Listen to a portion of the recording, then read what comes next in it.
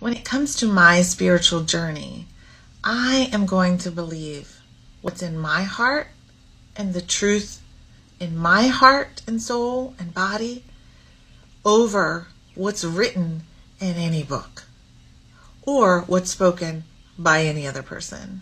And here's why. The Bible says in Romans that God has written his word on our hearts. And that is, I think, the truest statement in the Bible, because the Bible wasn't written or present during Jesus's time. As a matter of fact, the Bible wasn't compiled together until hundreds of years after everybody who contributed to writing the Bible were dead. So when the Bible was compiled, men chose what letters and historical traditions that had been passed down got to go into the Bible. And you don't think human error came into play with them choosing what worked for them? So then they had to translate all of these different letters and documents that were in lots of different languages.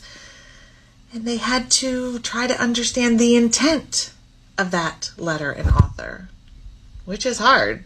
I can't write an email or a text message without people thinking I mean something different. Do you know how many different translations we have?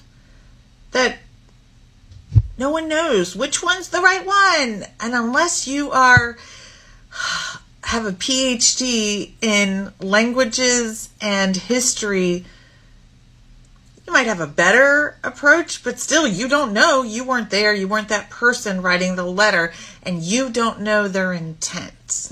Understanding scripture is extremely complicated.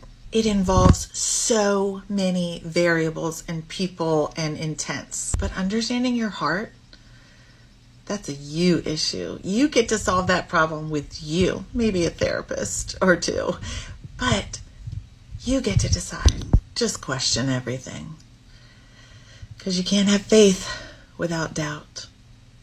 Otherwise it'd be fact.